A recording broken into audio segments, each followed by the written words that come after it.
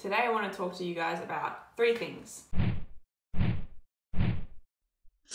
They're the center of everything else. All other areas of life kind of feed off these 3 things. It's very easy to look at these 3 things and say, yep, definitely agree that they bleed into each other so much on such a high level. A lot of people think, cool, to fix myself, all I need to do is sleep more, eat better, exercise, and get a balance in those 3 things, in those 3 areas of life, and I'll be golden, I'll be all roses, and I'll be happy, and I'll be fulfilled, and everything will be great in my life.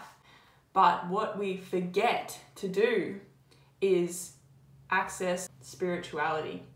And I know that word gets thrown out there and people are like, I'm not getting into that. That's too out there for me. It's not. It's actually within. It's deep within you and it always exists. The gap there is ignoring it, creates a lot of misalignment, a lot of tension, because you're not living in alignment with your truth. So your spirituality, call it what you want. Some people call it consciousness, your higher self, your truth, God, all of that, your why, your purpose, your values, your belief, your intuition, your heart, your gut, that instinct that's inside of you that we all feel. And I'm pointing to my heart because that is where it comes from. Science shows us that the heart is made up of actual neural tissue, which is what the brain is. Everyone thinks that information comes in and it is processed by the brain, which it does, like our senses and everything that we see, all that information is getting processed by the brain. Your heart is also receiving information as well, and your heart is sending information to your brain to be processed by the brain. And so many people don't know that. And so they're living in their head, they're living in their emotions, and that is governing, their whole life. That is one of those pillars that I spoke about at the start. And that is creating such a gap because you're not listening to the information that is coming from deeper within you. That is your intuition. That is your truth. That is your unique purpose. That is your spirituality. So we need to learn how to listen more often and to go within. And there's so much fear that surrounds this, whether it's social stigma of just being a spiritual person. Some people they don't align with that. They don't want to play in that area of life. They just want to put that aside and put it in a box and not touch it. There's fear around what you will find if you go within. I put out an Instagram quote the other day and it really didn't gain much traction, and I think that's because not many people really got what I was saying. I asked the question, are you living in your emotions or are you living in reality? Both is not an option. And what I mean by that is when you're living in your emotions, you are actually living in a perception of your reality. You're not living in reality, and this is hard to kind of grasp, but you are living in your version of reality based on your mind, based on the information that's being cultivated by your memories, your experiences, your past conditioning.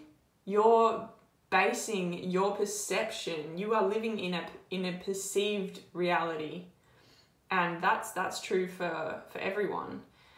But when we can zoom out and it's hard. I can use 2 ways of explaining this. We either zoom out and we can kind of see ourselves in reality, and we can see all of the information around us, so we can see all of the good and the bad in a situation, because in every experience, in every situation, in nature, in life, there is a good and there is a bad, and they are equal. There is an equal positive and negative that exists in every situation.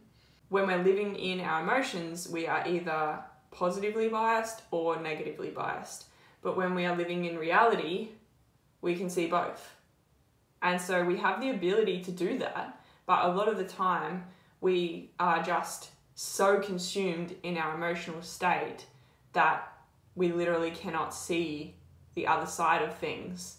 Either we don't want to see it, we're scared of it, or we're running on an emotional high and we're just high on that energy and we can't see both sides. So that's kind of like the zooming out. The other way of looking at it is going deeper within.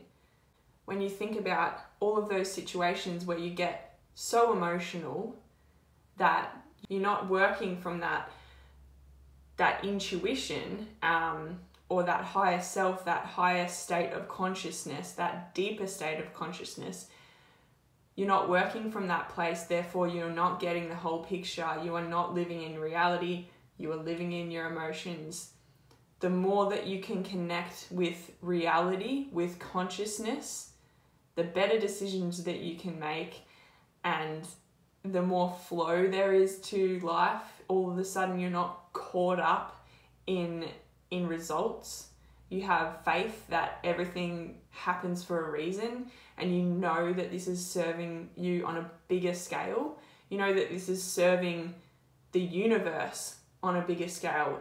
All of a sudden you have this deep level of knowing and trusting that this is all serving a purpose. You still feel the emotions, you just have a deeper understanding of where they're coming from. And you get to make a choice. Are you going to choose to live in those emotions and let them govern your world, govern your life? Or are you going to live in reality?